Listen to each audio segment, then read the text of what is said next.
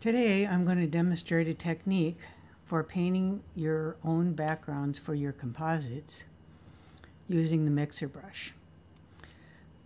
I've got a canvas here of 16 by 20. I normally start with a pretty good sized canvas because I'm not always sure what I'm going to use these backgrounds for. I do a lot of compositing and painting for print competition, and I may use these backgrounds for a variety of different things. So once I've painted them, they just go into my library, and it's better to have them a little bit bigger, and then I can always downsize them later. So the type of images that I like to start with, I generally just go and grab some sunset sky pictures or pictures of flowers. You want something with a lot of vivid colors. I'll show you an example here of some of the types of images. I have a folder here that says images for painting backgrounds. So these are the kinds of images that would make good background paintings. You're primarily looking at them for their color palette. So here I'd get my, my cyans and oranges, my browns and golds and oranges and yellows here, and this one will end up to be primarily purples, a little bit of oranges in there, again oranges and reds. So you're looking at the image, not about the image itself, but more about the color palette that's in the image, thinking about once you blended all of those colors together, what you might end up with. You might start out with an image and start blending it and find out that those two colors, once blended together, make a horrible combination. Oh, just throw it away. It's all about just exploration and trying it and seeing what you get. So again, just go grab some images. Some of these are from Pixabay. A lot of times I just go out and generate some off of Midjourney. It doesn't really matter what the source of it is. You're just looking for pixels and some color. So this particular one, I think it's a Pixabay image. Again, doesn't really matter. We're going to totally destroy it with the mixer brush anyway. So I'm going to make a backup just in case it really goes bad and I want to either grab a section of it and start over, or I just want to completely start over. In my library here, I have collected or built tools of brushes that are my background mixers. I have background painters. I have mixers that are specifically designed for doing scenics where I don't totally want to destroy the background. I want to take like a landscape or of some kind, and I want to mixer it into a more of an abstract picture, but I still want to maintain some of the original context of the landscape itself. So I have a set of brushes that I call my scenic mixers, and so that's in this category. But for this particular image, we're just going to grab randomly some of these mixer brushes that I have, and we're going to start mixing these colors together, and we'll continue mixing until we get a combination of colors in the background that we like. So I'll grab this first one here. We'll go up to the image. First thing we're going to do, because we drop these things in place and we have the setting that says always make it smart, first thing we're going to do is rasterize that layer. And so, because it will not let us paint on it if we don't. And then we'll size up our brush a little bit here. And I obviously had my caps lock on because I can't see my paintbrush. And we will begin to blend some of these colors together and see what we get. So this particular brush I grabbed does a really good job of dragging colors around.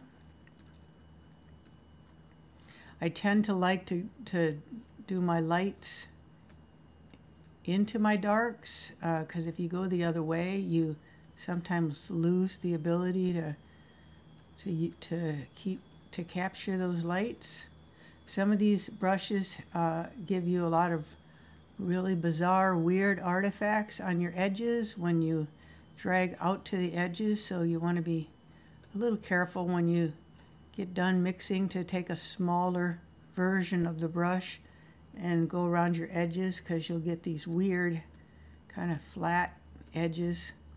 It is always a function of the mixer brush when you make it really, really large that you get things you don't necessarily want. So there's some great colors so far. Let's grab something a little bit different. Let's go over to this one and see what we can get.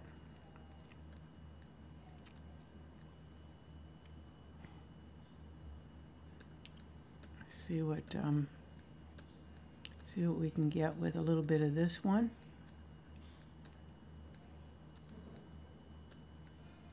I'm going to make my canvas a little bit smaller here, away from the edges of the thing here, so I see I wasn't getting all of the edges there. It's probably why I was getting that kind of weird behavior, so I wasn't all the way inside. So let's go ahead and go back to that original brush. Not sure which one it was.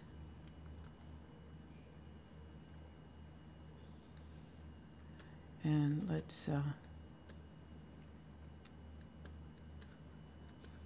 paint that out.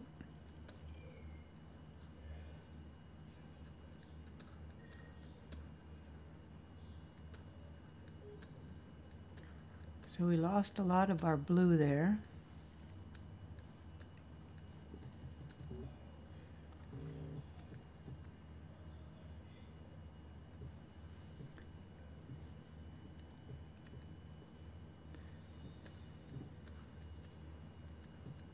Have some nice oranges here. So we lost our blues. We're left with some browns, some golds, oranges. Have kind of a little purplish thing going on over here, but not much of our original blue. See if we can bring any of that back.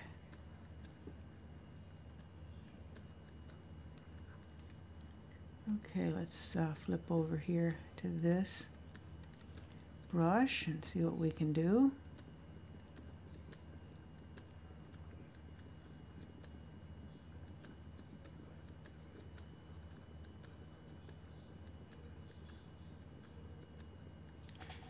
And then let's go down here and get something that's sort of like a cloud brush. Let's bring these things up a little bit so we can see what our brush tips look like. This is a kind of a cloudish brush here. Smooth out some of the edges a little bit so we don't have a lot of hard transitions.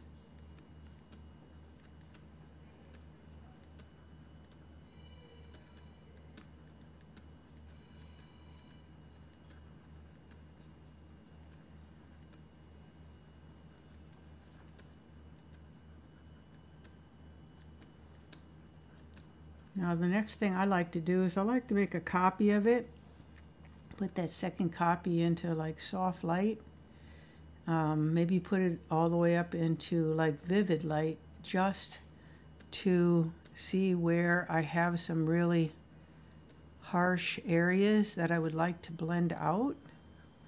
And I'll go ahead and make those adjustments on both the second copy and then go back here to the first copy as well.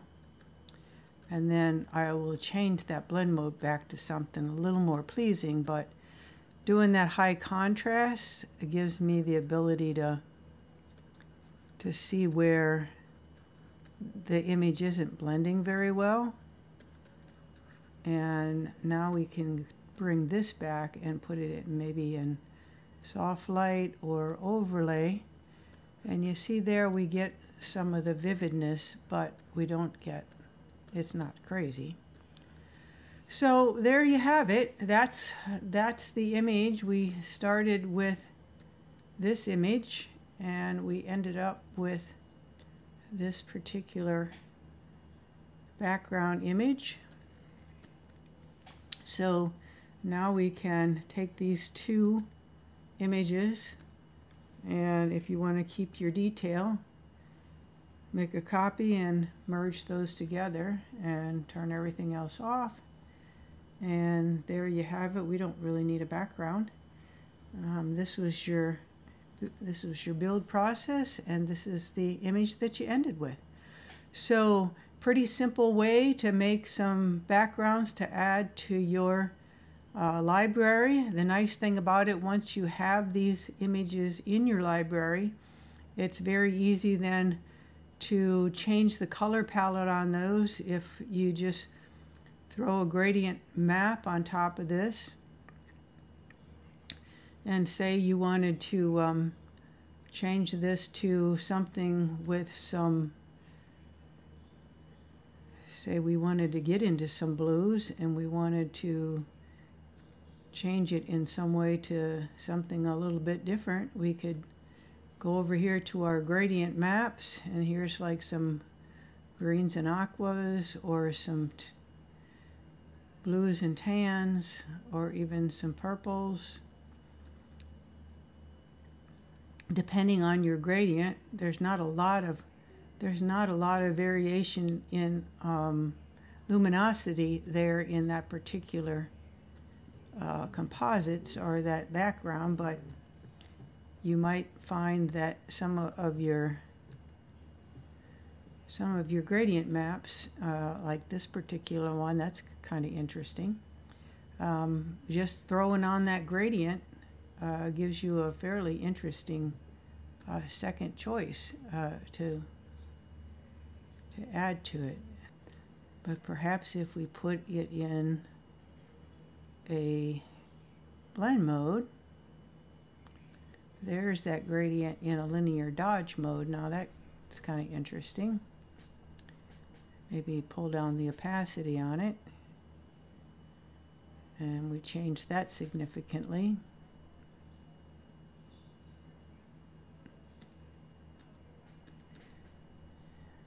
See what gradients. Let's go with something blue in the linear dodge mode.